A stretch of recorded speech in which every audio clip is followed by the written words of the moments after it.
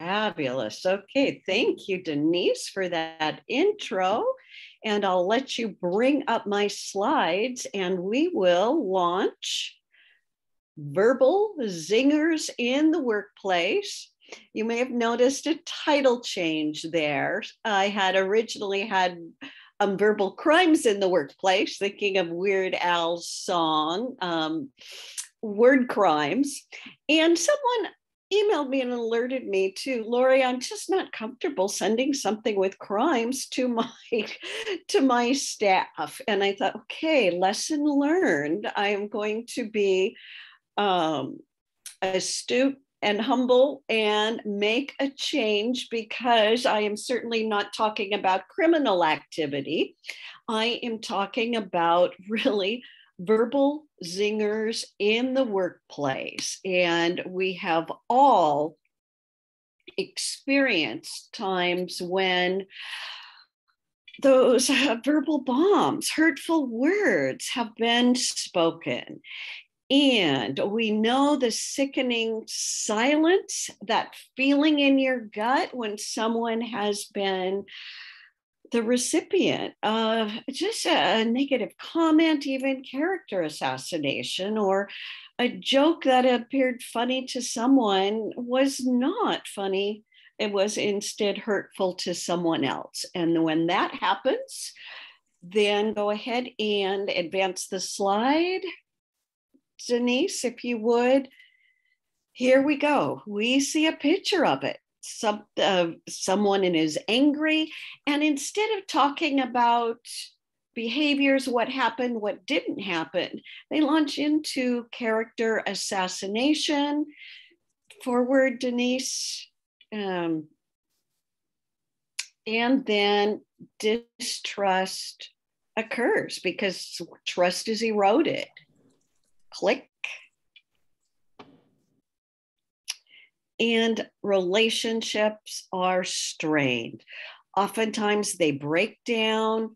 Workplace culture is actually eroded, and it feels safe. It feels unsafe in the place that you spend most of your time. It's forward. I don't. And as you can see, frustration occurs. It is not an enjoyable place to be. Keep going, Denise. And oftentimes attrition skyrockets.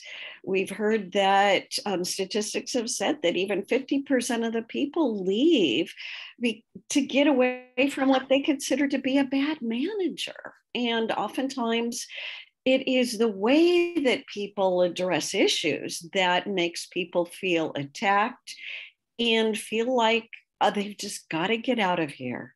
Okay, Denise, let's click. So in your chat box, would you go there? And I'd love to see how much this resonates with you. Tell me, what are some verbal zingers that have been experienced in your workplace? Negative comments, character assassination, sarcasm, actual verbal bombs that you've heard of, hurtful words, or those that have been reported to you. If you're in HR, you're kind of smack dab in the center of that. So I'd love to hear from you. Go to your chat box. Okay, I've heard somebody say, you wouldn't understand. I was told I would not move up in the company because I am a large woman. Oh my. Oh gosh. That, there we go, is a prejudice, stereotype. Oh my. Have the girls clean the break room? Yeah, and have them bring out coffee and serve everyone. Somebody, women can't be pregnant and do this job. Whoa. Oh my. Well, and we know that there is a reality of gender stereotypes. There are workplaces where they are neutral. There is no stereotypes, but that is rare.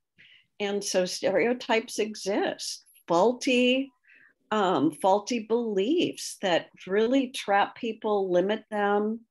They become the target. Oh gosh. Okay, any more? Well, I don't know why we are doing this. This is a waste of time.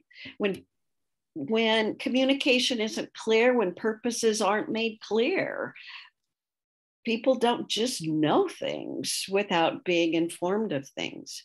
Here, someone said, a supervisor once shared, not that anyone on the team has this knowledge, when I clearly did. Whoa, okay. Communication, key to a successful team. Oh, okay. We have I bet you voted Democrat. We have more political divide and slander. And when we see it in the world, we are going to see it in the workplace. How do we set up some parameters? How do we recognize that there are differences and respectfully respond to people? And sometimes those conversations can be valuable. Sometimes people want a place to escape hearing different political positions. And so we need to be able to navigate conversations. We need to be able to speak up and say, hey, I'm uncomfortable with this. Can we change the topic to something more work related or something that we both agree with? And we also need to be able to say we're going to respect different people's positions. It won't be our job to train someone to change somebody's. Okay, HR isn't hard to do. Whoa, from the VP of HR to the entire company. Ouch, ouch. Well, I tell you, HR becomes such a target of attack. When problems escalate, people run to HR, and HR gets kind of trapped in the middle and tries to mediate. And it's easy for people to either see them as the enemy or see them as an accomplice to a crime of administration. So, gosh, you are in the hardest place in the world. And I call HR people relationaries. They care about relationships. And when they break down, people come to them. HR cannot wave a wand and change culture. They are aware of needed changes in culture. And so more than working with any other individual, I typically connect with the HR and support them. I think more than anyone who needs to be supported, it is our HR professionals. Okay, somebody said, that sounds like a great idea. Did you come up with it yourself? Oh, okay. Now there is a backhanded compliment. That is why we were having this webinar. Okay, you're overreacting. That's not that big of a deal. Whoa, okay, talk about a dismissal. I have recently worked with a company and HR has brought up concerns, but they have been dismissed are overlooked. And so what we have done is put together a list of concerns, and we have put them according to the supervisor's job responsibility. So when those concerns are voiced, we've talked about what kind of risk, by not addressing this issue, what kind of risk happens and what kind of perception does this create? So we've done that in order to bring a deepened awareness of, by not addressing these certain issues, you yourself are at risk of being negligent in giving needed feedback and in speaking up when culture is at risk. So, hard place to be. You're overreacting. It's not that a big, oh my gosh. You guys are heroes just to be where you are and trying to navigate these. So I am delighted to be able to we're going to do a framework today, as well as I'm going to give you a little practice time to write responses to how you will respond to these verbal zingers. Okay, someone listed instruction of parent company to HR manager of an acquired company. You need to make changes as we need yet do so to get buy-in from all, but so in a way that doesn't cause disruption. Okay. HR does not have a magical wand. If we need to make changes, we need to get to the root of problems, and we need to build an openness and communication that we can speak to those to bring about needed changes. And we also need to get a buy-in and awareness of management and leaders in addressing needed changes. Wow. Okay, great feedback, gang. Thank you for your response. Denise, let's move on and let's get into giving people some strategies for how we respond.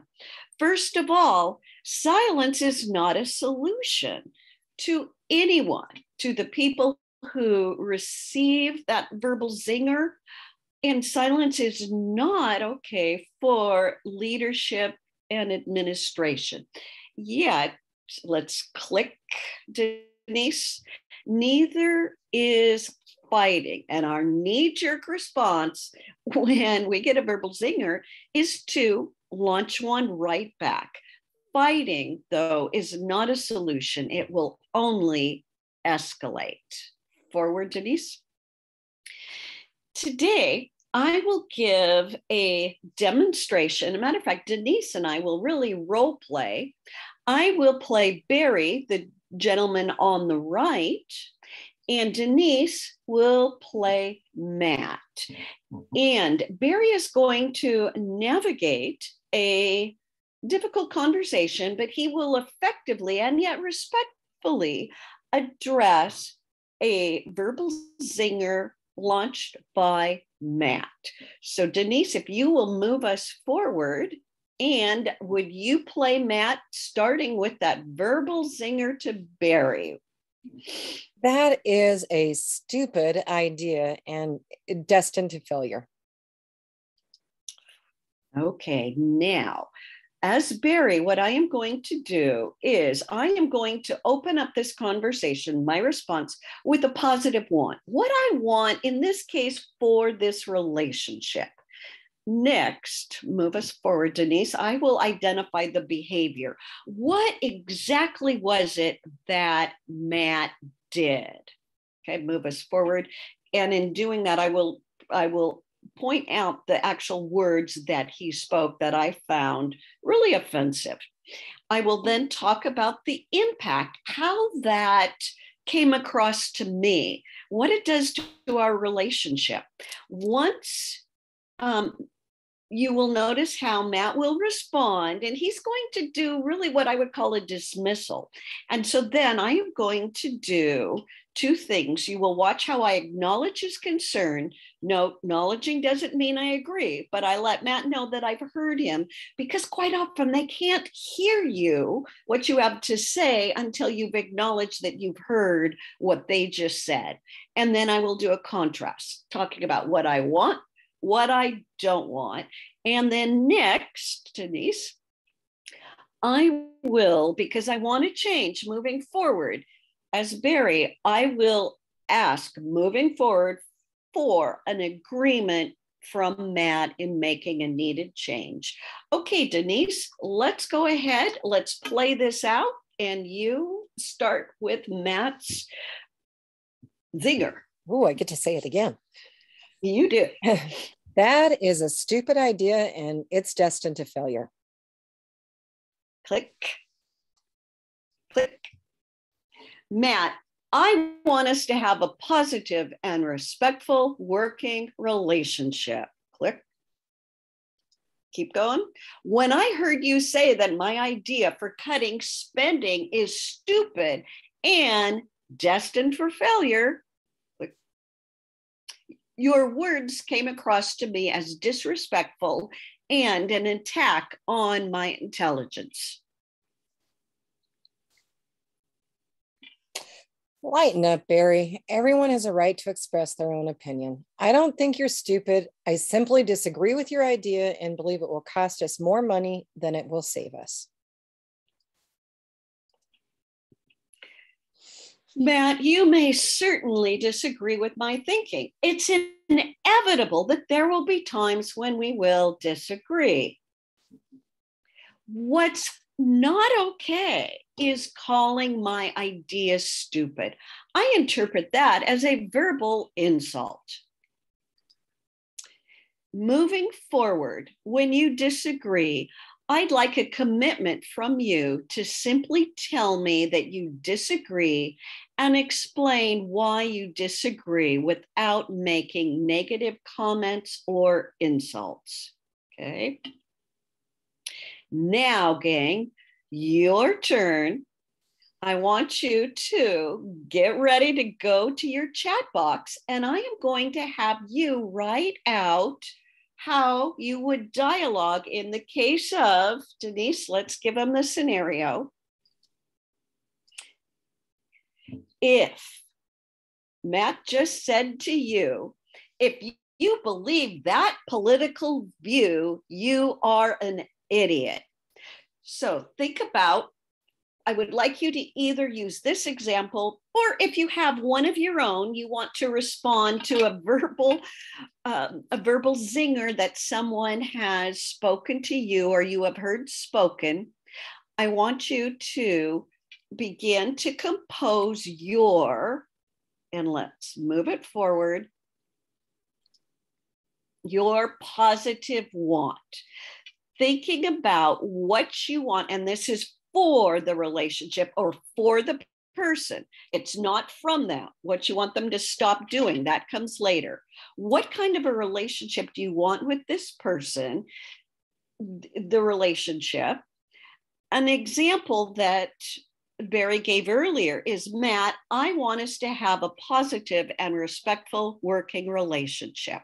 So click us forward, Denise, and everyone, go to your chat box, click one more time, Denise, and show me in the chat box, how would you open a response to Matt, who has just called your position a political idiot? What would you write? And I'm in the chat box. Okay. Beth has said that really she's to this person, I want you to be open to have a different view. And I also want there to be respectful and collaborative working relationships. Great want. Someone else, what would you say to Matt?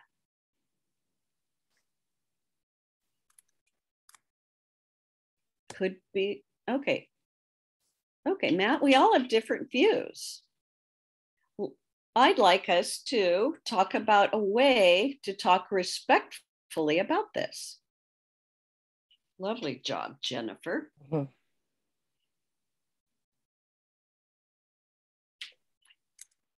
I want to respect your views, Matt, and I want to know that you're respecting mine. Like us to maintain a positive, respectful relationship.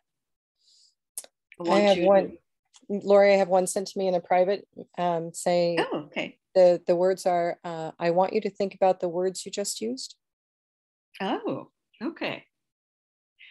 And that would be, you know, moving directly to kind of that would be from the person.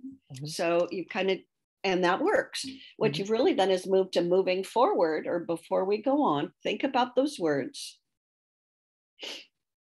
How do you think I might have interpreted those? And then you can give them, that's part of being curious. You're not attacking, but you are giving an invitation. Beautifully done. Preston says, Matt, we have to work together a lot. That isn't the kind of negativity we need in our relationship, and it just isn't proactive. Okay. Some great examples there. What's great is they're in the chat box. Why I love giving people a chance to respond is because, see, you're hearing different ways of responding. And quite often we hear people responding disrespectfully or not in the best way. And so when we can hear different ways, it seems like you've got some tools in your toolbox for when these verbal zingers occur. Oh, okay. And some people have really moved into already kind of the impact and how it came across to them. Matt, I hear condemnation and a view, and I love that they said, I hear, not you need to stop. It's well done. And a view that my politics are not yours. I am asking you to communicate respectfully so that we can have a collegial relationship. So we've even used some of the others. Okay, and somebody was using a combination of both. Now we have different views. I would like for us to respect each other, even if we do not agree. Well done. Okay, well done. So, and some of you have done more than just the positive wants, what you want for the relationship, but you've also talked about some change. So let's move on to what I had as the next step. And Denise, go ahead and pull up a couple more. Okay, yeah, that way we can see everything. Now, here is where you would identify action. And some of you have already done that. So where you would say, let the person know what it was they did and being specific. Now, there's a difference between, as in the example, when I heard you say that my idea is stupid and destined to failure, where they're actually using the verbiage, notice how different that is than you were disrespectful. You disrespected my political position. Quite a bit of difference in when I heard you say that my idea is stupid, you are giving an I message, how it came across from you. It's not coming across as accusatory, but you're also very specific. You're not just saying you're disrespectful, but you're being specific to them and telling them what words were offensive to you. People can argue whether something is disrespectful or not. But when you use the specific words, you let them know that word and how it came across to you. So take a moment, go to the chat box, and how would you tell specifically to Matt what the action was that he did? You don't have to step into how it came across, but how would you be specific in identifying the action, what he did? And again, we have the political comment, what the person did. Oh, and use an I message. And I will open up the chat box. Would love to hear you. the example, when I heard you say that my idea is stupid and destined to failure. So if you can, open up with an I message. Matt, when I hear you,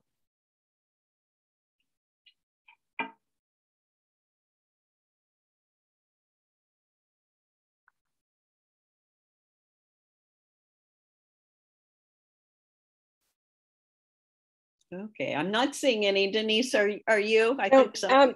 There's people answered it earlier. Yeah, we've got a couple that are starting to come through. I think there could also be some confusion because it seems so much like the previous and so many of us actually did combine the two already. Yes, agreed. Yep.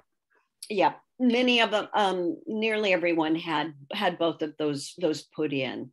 So what sometimes I break it down to make sure that people include both. Oh, yeah.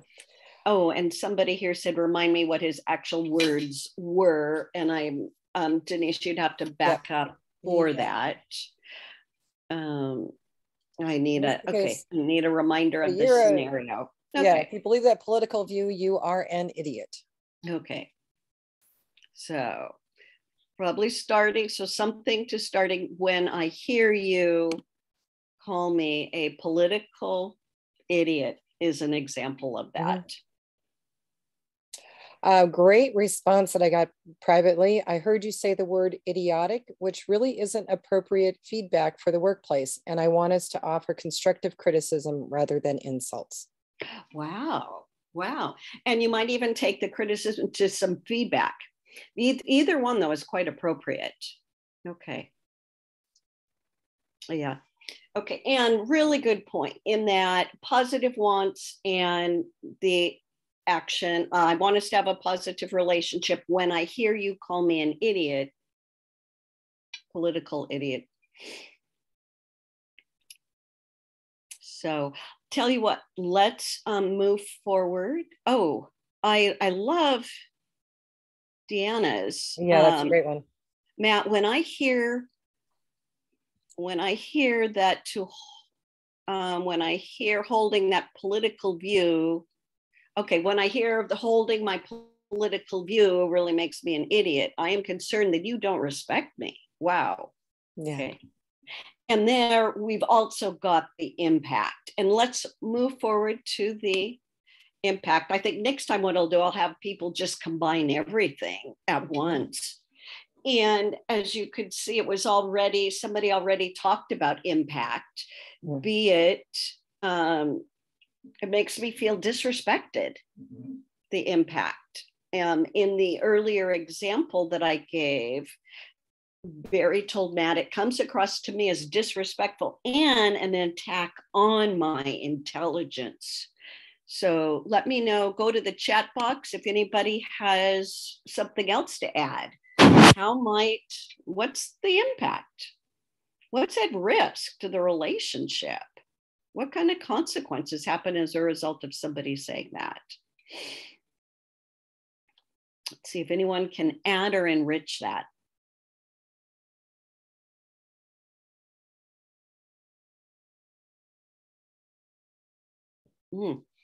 Oh, I like what Lisa did. I respect your political views. However, these types of comments are not appropriate in the workplace and come across as all should agree with your political views. Okay. Okay, I think everybody's clear on that. The impact, and let's move forward with the moving forward, asking for an agreement, get those lines. Okay, what might you say? What would you ask? Matt, moving forward, what kind of a change? And here is what you want from him in the future. The example I gave in the earlier conversation was moving forward. When you disagree, will you agree to tell me what you disagree with and why you disagree without making negative comments or attacks? So go to your chat box. What would you say to Matt asking for an agreement, that change moving forward? And Lisa, you got some compliments. A compliment from Preston. Loved your response. Oh, oh, I like press. Please keep these conversations civil, but mostly professional. And two, particularly once you've said the words that he used, when I heard you say these words, it came across to me as quite disrespectful. So being real specific there. Oh, I think what is in this example is a good response. Thanks, David. Okay. Okay, Diana was talking about, I want to build trust and understanding. There's her positive want. We can discuss political issues in the workplace, but need to be willing to consider viewpoints. No one here is an idiot. Whoa, love that. And Andrea, Matt, in the future, if you disagree with me, I'd appreciate you to keep your comments respectful. Mm-hmm. Right. You can disagree, but you can't disrespect. So, and see, that's what I did there was even a contrast. You can have your own opinion. You cannot, it's not okay to communicate it in a negative, disrespectful way, such as stupid or calling me an idiot. I have one sent to me privately. Matt, okay. I want us to have a productive work relationship. When I hear that type of statement, specifically about my perceived beliefs, it doesn't make me feel comfortable in seeking you out for future collaborations. It makes sense that if we may not always agree, but I think we can both agree that it is important we feel comfortable working with each other, even if we have different opinions. Can we agree that we will keep these type of comments out of our conversations? Wow. Wow. Wow. Okay. I hope you're all planning on saving the chat, guys, because there's great, great stuff for you to use. Exactly. This is going to be such an amazing resource for people. And at a time of COVID, when people are working virtually, where there is just frustrations, technology breaks down, having these tools. And not only are we talking respectfully, but we're teaching them to be better. We're teaching them to be more humanizing, to value relationships and to build them, not break them down. Wow. Okay. Just this chat alone is amazing. Let me see. I'd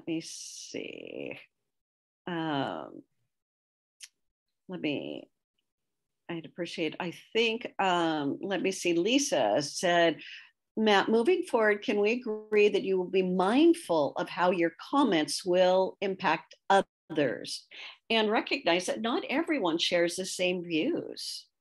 I mean, here we're talking about mindfulness and culture. Matt, I have appreciated the respectful and collaboration we have had in the past. Whoa, okay. And am saddened and disappointed by your remarks. So their impact on this person. I request in the future that we focus on our work together and that you be respectful in acknowledging that reasonable people may disagree on some matters. Okay. Whoa, Beth, you are a diplomat. Amazing. And Beth, I found out, is really a neighbor of mine. California, we're just a few neighborhoods away from each other. Okay, Victoria. Matt, moving forward, I request that we both agree to respect each other's views and not be disrespectful to each other. That's lovely, Victoria. And what you may have to do is, if you haven't already pointed out, when I hear you saying stupid, that to me is disrespectful. So let's just take that word out of the vocabulary. So, okay. Oh, and she got a compliment from Liliana. And okay, and here's one that Denise just read. Oh, is this the one that you already read, Denise, out loud? You know what? It's so good. I'm Yeah. gonna read it out loud. The reason why I put it on there is just for those who are saving the chat. Since I read it, you didn't have it in the chat, and so I went ahead Yeah. and copied it. Okay. Yeah, it's a great resource. Yep, I like the one Denise read. So thank you. And someone sent that to us confidentially. So I so appreciate that. Okay, whoa. I cannot thank people enough, these resources, just for me to be able to take this chat box and be able to pass these on. That's pretty amazing. And I think it's just an example, but knowing that many people, majority of you are from HR, it just shows me how masterful you are in being able to respectfully address disrespectful behavior, bringing awareness and promoting a positive change. So with that, let's move forward. And in your team, I've composed 4 questions. Denise and I were talking about how could we make these webinars into a professional development session for those of you who are on as a team, or you want to get into this and use it as a team discussion. You can go from the recording that we've just finished and the content we've just finished to now. In your group, here are 4 questions. So write these down if you would like, and use these in following up afterwards. First question, have everybody identify workplace verbal zingers. If you've heard something, it's likely that somebody else will.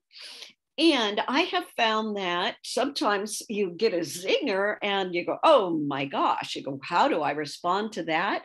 Well, sometimes thinking about it afterwards, instead of feeling like, oh, I didn't know what to say, you then think about it.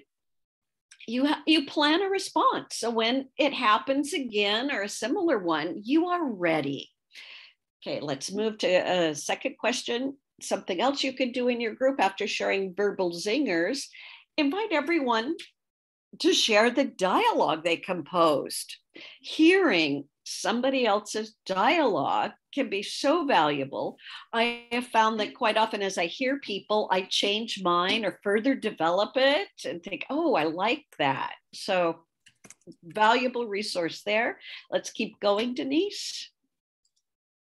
Third thing, what did you learn today via this time together that was valuable? When you talk about things, it just puts it in the front of your memory. And I think it makes it more available in the future. You will retain it, as well as it becomes a great conversation starter. Let's look at a 4th and final question that you can ask in your group. What do you plan to apply? What today was said, what dialogue was composed, or what kind of strategies were available did you learn that you would apply, such as opening with positive wants, identify the action, the impact, what you want moving forward.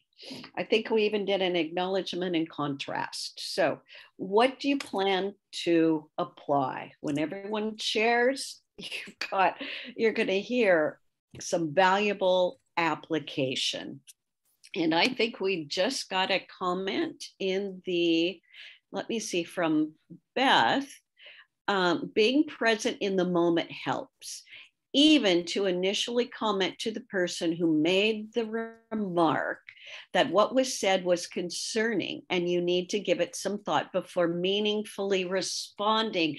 Absolutely. Absolutely. And Beth, I have found that sometimes I've said, whoa, I need some time to respond to this. I do not want to do a knee-jerk response, so I am going to just walk away from this conversation and we will talk about it later. And I have found that also, but you don't want to wait too long. So I have found that, within the next 24 hours, say within the next 24 hours, I will come and we can talk about this before, any more time elapses. And it really gives people time to think. What is interesting, even with my background as a school teacher, we were taught just classroom management. If a student does something disrespectful, blurts out something, just stop, look at them or look down and count to 10, because quite often it gives somebody a chance to self-correct. And it also keeps us from that knee-jerk response. So thank you, Beth. That was a brilliant addition. David says, it's important to address the negative remark right away, even if you say at that moment, Matt, I'd like to talk with you later about the dialogue I just heard. Absolutely, David. Give them a heads up that, whoa, this came across to me as serious. I don't want to reattack, launch back, but we will talk about it later when I'm in a better place. Yeah, certainly wisdom there, David, in giving a clue. Beth added, it is important that others in the work area see that remark did not go unaddressed, especially in cases of inappropriate, biased, or discriminatory comments. Absolutely. And Beth, there is a quote, I think it's by Lochner.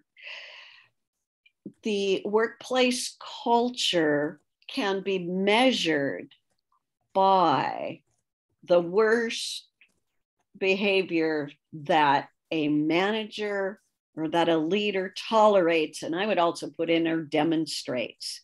So when behaviors happen and they are not addressed, people lose a sense of safety.